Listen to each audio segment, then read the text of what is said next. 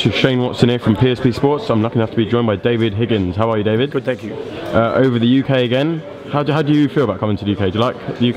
Yeah, it's good. I like it here. It's always nice to come to a big city. There's a lot of good restaurants and a lot of action, and we're content because we've done the hard work. It's now on the home straight, and now it's down to Joseph Parker to win the fight, and he knows that. How does it feel to finally be here, fight week?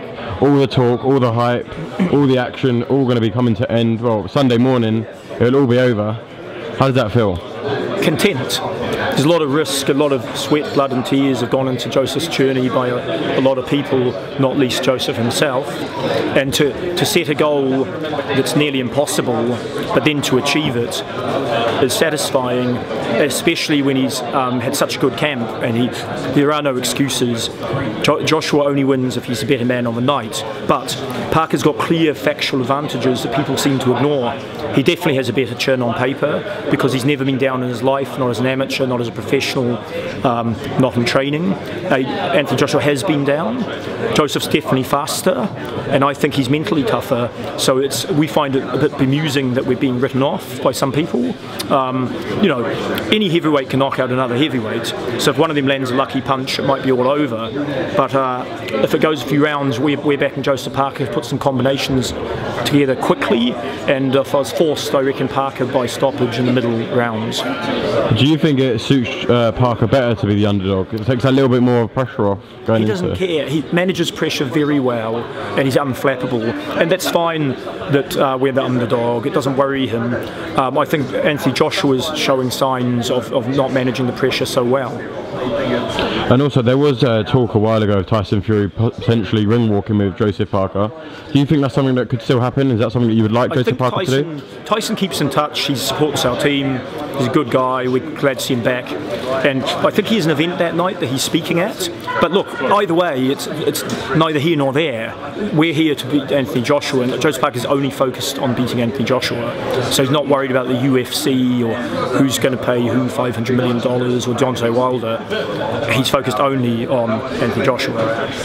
And also, can you tell us a little bit like what the support's like being from New Zealand? Because as him as heavyweight world champion, I can imagine the support from New Zealand must be incredible. Oh, it's massive. Like, Joseph was the most Googled New Zealander a couple of years ago, more than the All Black captain or the Prime Minister. So we like Joshua here, and in Samoa, the Prime Minister named last Sunday a national day of prayer, and the whole country prayed for Joseph Parker. So I think that's quite a powerful thing in itself, to have a whole country praying for you. You know, so we'll see what happens on Saturday.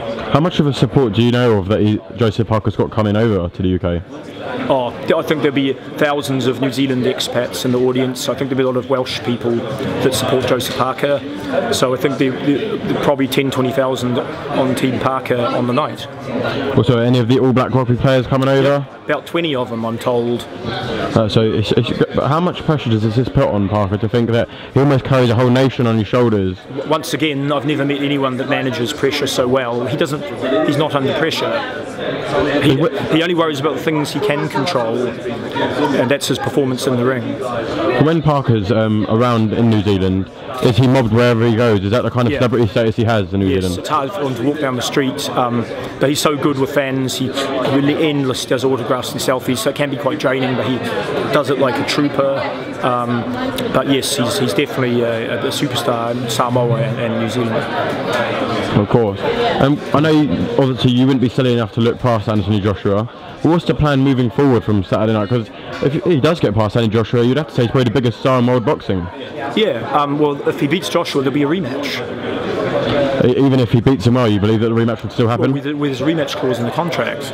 And so if Joseph Parker beats Anthony Joshua, probably there'll be a rematch against Anthony Joshua. Of course. And I mean, have you had any talks at all with Deontay Wilder's team or anything about potential fight? No, they're difficult to deal with. They'll be greedy, but we're focused only on Anthony Joshua. There's no point talking to Wilder until after this fight and potentially a rematch. And how would you say you and Eddie Hearn have got on? I know you've had a few words here and there in the build-up. Is that just friendly banter, or is that... It's friendly banter. I think he's a good operator. He's good for the sport. Honest, cops a lot of criticism, but you know, we've had no problems with Eddie. He's good to work with, and yeah, of course there's a bit of banter. Of course. Well, thanks for talking to PSP Sports today, David. We'll catch up with you ahead of fight night anyway, and take care, and cool. See you then.